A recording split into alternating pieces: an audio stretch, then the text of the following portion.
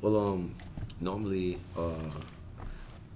when I prepare for my characters, I do like a lot of backstories. Sometimes maybe 2 or 3 pages of backstory, and I just try to get as much history and layers as possible.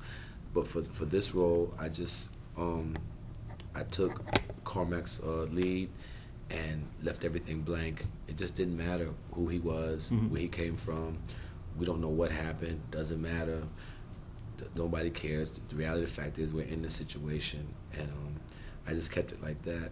And as far as me coming in for such a short time, Vigo and Cody and John, the atmosphere that they had was just so conducive, so healthy, and just such a great working environment. They made it so easy for me just to come in and do what I do.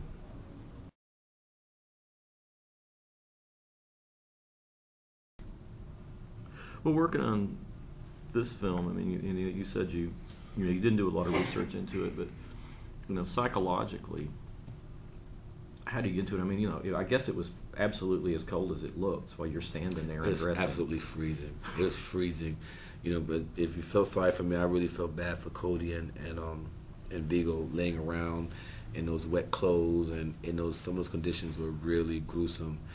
But normally for me, when I get into character, I use music of some sort. Depending on the type of character or the role, I take in certain types of music, certain different genres. Mostly R&B, hip hop, the old school stuff. But for this particular role, I had just experienced a death. A good friend of mine, like a little brother to me. He was gunned down and murdered in Newark, and the day of my scenes was his funeral. Wow. And I had to make the decision to stay and work as opposed to going to send him off. And it was just it was a hard decision. I felt guilty, but I just decided to put that into the character. Ask the question why. Why did this good boy, don't bother nobody, gets a bullet in his head on his way home?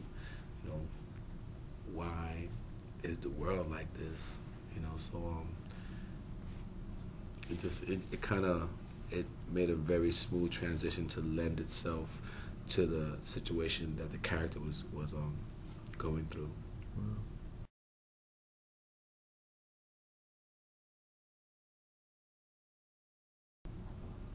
Well, how much when you're acting, you were saying that you used your friend dying, which I can understand that. How much of when you act do you draw from what you've gone through?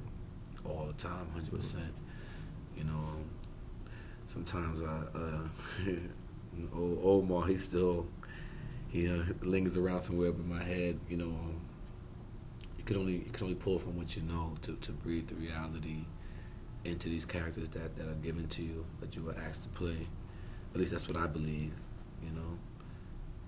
And for dramatic actors, or at least for myself, the roles that I normally take are, very dark.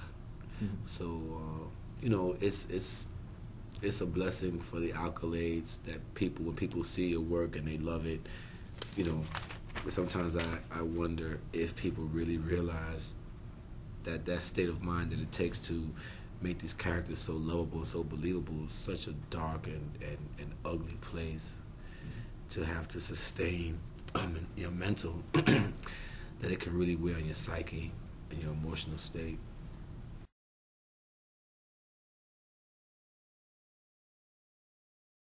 Yes, my birthday is not in June.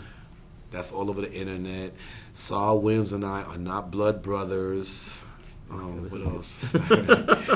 When's your birthday? Let me get it right. Actually, November 22nd. I got one coming up in a couple of weeks. What else did I hear on the internet that was hogwash? Oh, God. I don't really look at the internet much, but I know those two definitely stuck out.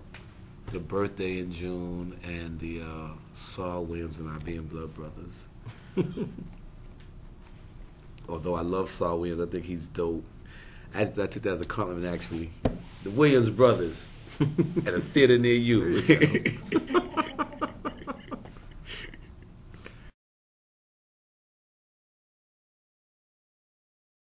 That's cool. What do you have coming up next? What are your next projects?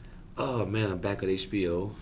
home box office, and we're doing a new show called Boardwalk Empire. And it's based on the 1920s. I mean, it's based on Atlantic City in the 1920s. Martin Scorsese is directing and producing. Starring Steve Buscemi, who is amazing. I love Steve Buscemi. That's a great dude, man. Yeah. That's a great dude. He cool as a fan. And Mike Pitt. I can't remember everybody's names. We just got back into production, but it'll be out, I think, it's fall of next year. I think it's going to be a good project. Now that's going to be a film, not on TV. No, it's a television show. TV and Martin Scorsese. Wow. Yeah, I know, right? Whoa. I know. Yeah. That's a trip. Yeah. Him, Tim Van Patten, Mark Wahlberg, and Dean Winters. They were all the producers. Wow. And Tim and Marty, they're going to be bouncing around directing here and there throughout the season.